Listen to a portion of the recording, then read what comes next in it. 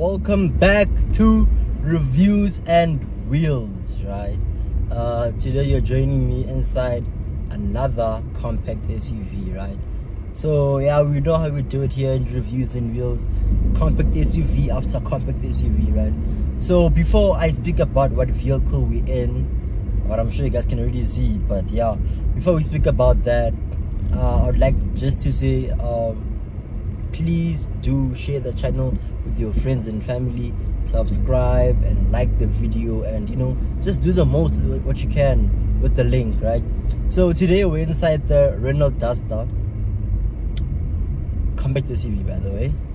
It is a compact SUV, and first impressions of the vehicle, right, was the LEDs. It has beautiful signature LEDs. I love how the vehicle looks. The color is actually Cayenne Orange, right? I used to think it was Arizona Orange, but it's actually Cayenne Orange, right? So heading into the theoretics of the review, it is a 1.5 liter diesel, though it's a diesel engine. So yeah, it has 4 cylinders, 6-speed automatic, and then it has 80 kilowatts and 250 newton meters of torque. So those are the numbers of the vehicle, right? So it's priced at 394,900. that is the price of this exact vehicle, the exact same spec, right?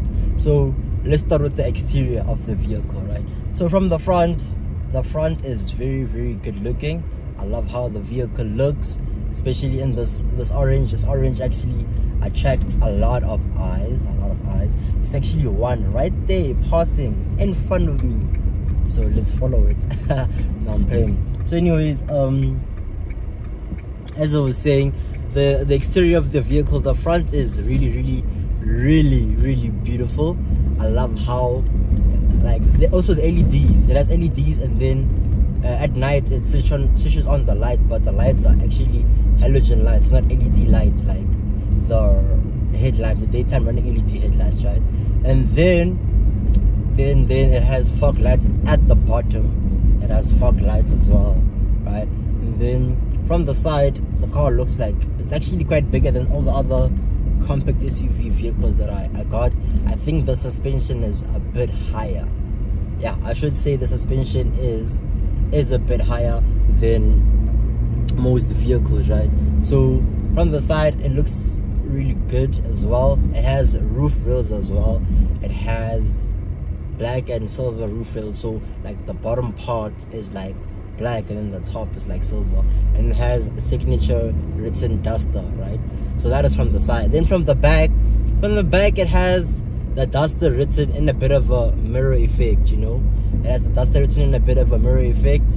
And then from the back, it looks really good. I'm actually looking at one now, so I am explaining what I am seeing, right? So the tail lights give a little bit of a Jeep feel. I don't know if it's the Grand Cherokee or no, not the Grand Cherokee, sorry, one of the older version Jeeps have that same tail light, like that signature thing, right? So it has that, and then it has reverse sensors by the side, and it has a camera just like under the Duster, right? So that is that from the back, right? Now heading into the interior, we have analog instrument cluster, which shows your fuel, and then these buttons also on your steering wheel and everything, but I'll get to that. I'm just speaking about the instrument cluster right now. So top speed is 210, which is quite good, right? And then in the middle is like a block where you can see your fuel economy and your averaging kilometers and etc. Correct. Now heading into the steering wheel and other things by the steering wheel. Steering wheel on the left, it has the cruise control, plus and minus, resetting, and yeah, then there are 2 buttons here. I don't know what they are for because they don't even press. Those are the 2 buttons that are here. Then on your right hand side, we have a voice command and the up and down button. That is on your right hand side. So now by the steering wheel, it has a leather feel to it, which is really like I like it, and quite responsive. once you do this, you know, you can feel okay, no, the cars understand, right? So under the steering wheel towards my right, it's like a little lever, but that is to control the infotainment system, right? So it has the mode, source, volume up, volume down, and the the voice command as well, right? Cool. Now heading into the infotainment is a 7-inch touchscreen. It has wireless Apple CarPlay and ndroidAuto, which is connectivity and so forth, you know. Like it, right? So this car actually has similar features to the Nissan Magnite that we had on test in March, the blue Nissan Magnite. So it has a similar, you know, features to it, right? So this one has cameras all round, except it does not have 360-degree camera. So you can see towards your right hand side of the car, you can see towards the front, and towards the left and the back. So how that happens, there's actually a button which you press that shows, okay, so now you can pick where you wanna like go, like what do you wanna see. You wanna see the front, do you wanna see your left hand side if you parked within the correct lane, or the right hand side within the correct lane, or the back.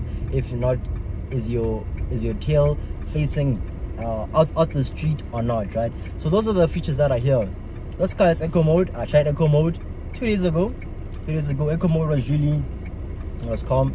It brings a bit of weight to the car, so you can't really exceed a certain kilometers. Well, I was driving because I was cruising, and I was at 70 kilometers, which was really like it was good for me because I wasn't trying to speed. I was just relaxing and all that, right? So that is the buttons there, and then that's automatic climate control, which is actually on as we speak. There's automatic climate control. So, and then here it's where you put the key, because it's keyless entry, and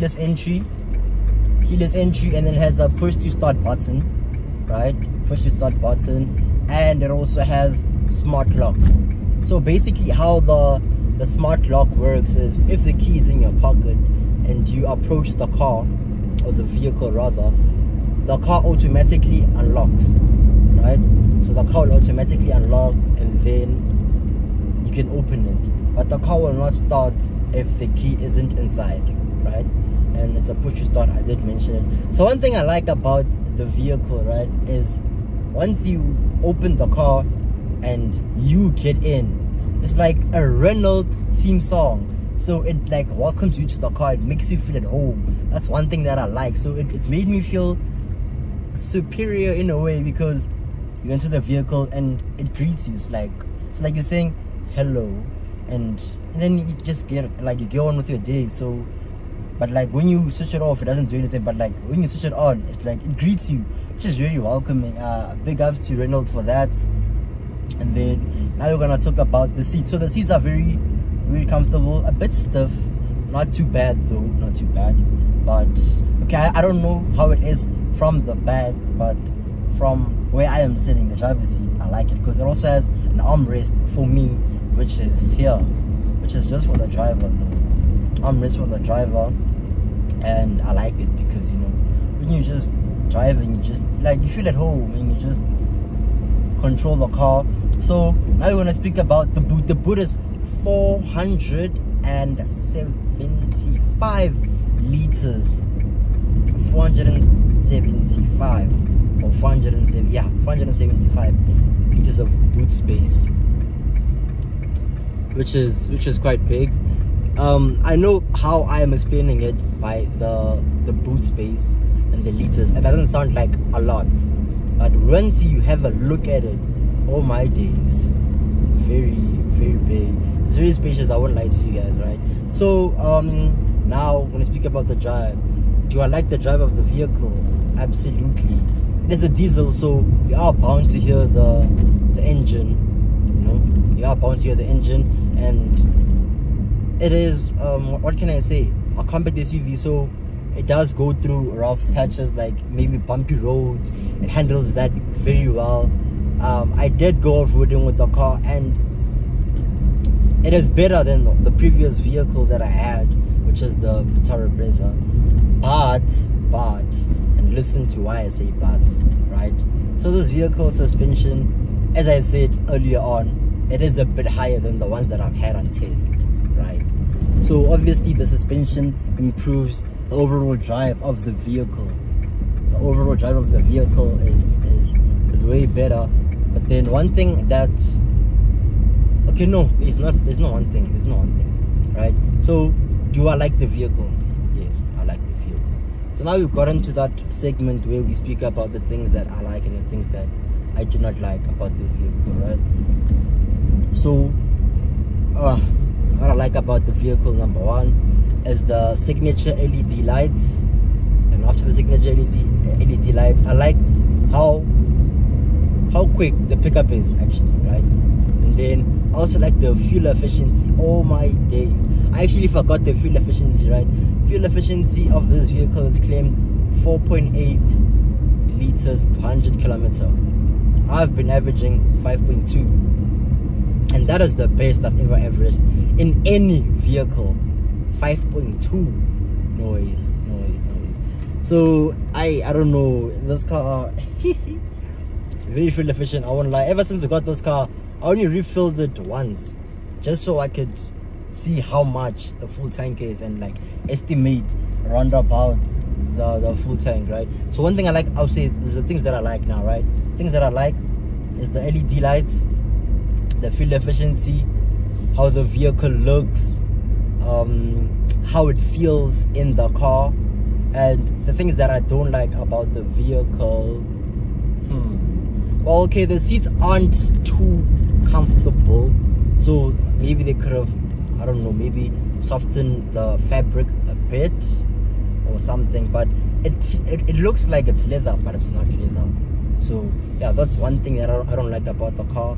Another thing is, okay, no, there's no other thing. That is the only thing, like the seat, right? And then, oh yeah, also connecting to Bluetooth or Apple CarPlay. Sometimes you don't want to use Apple CarPlay and you just want to use like Bluetooth, right? So you have to like switch on your Wi-Fi off because it connects wirelessly. So that for me is a process, because what if I'm in a rush and everything like that? But that's just me though. That's just me. It doesn't have to be like, it's not a chain smash for anybody, right? So now we got into the part of the vehicle where we speak about recommendation. Would I buy it and would I consider it? So would I consider the car, would I buy the car, and would I recommend the car? Yeah, I would recommend the car, I'd buy the car, and I'd consider the car. So here are the reasons why I would buy the car, right? Firstly, the color and the LEDs, beautiful, amazing. When the car first came, I got attracted. Like I was like, you know, ooh, like I was attracted to the vehicle because of how it looks from the front, right? So that's why I would buy it.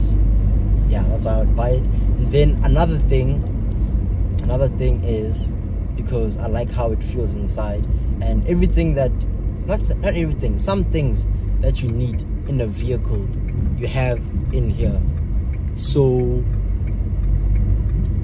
the likes of Apple CarPlay, ndroidAuto, all the things that you need are actually in the vehicle. So I recommend it to your moms. Actually, let me just say I recommend it to the middle class. Yeah, middle class aged 26 to 40. Yeah, at most 26 to 40 at most. I'd recommend the vehicle to. And then would I consider it? I would say consider it, guys.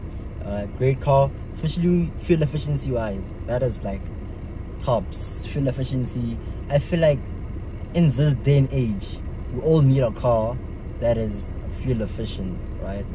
So that is that. So that is the end of the Renualt Duster review. This is the Intens. I did say it is a 6-speed automatic diesel in Cayenne Orange. And yeah, so if you'd like to drive this car, you can just visit your nearest Renault branch, book a test drive, and feel how it drives on the road, and you know, if you like the car, then go for the car, understand? And then that is love from me. I am Saucy Wolf from Reviews and Wheels, and I'll catch you next week with another review. I have a lot of things coming for you guys, but stay tuned guys. I really appreciate the love and keep it locked.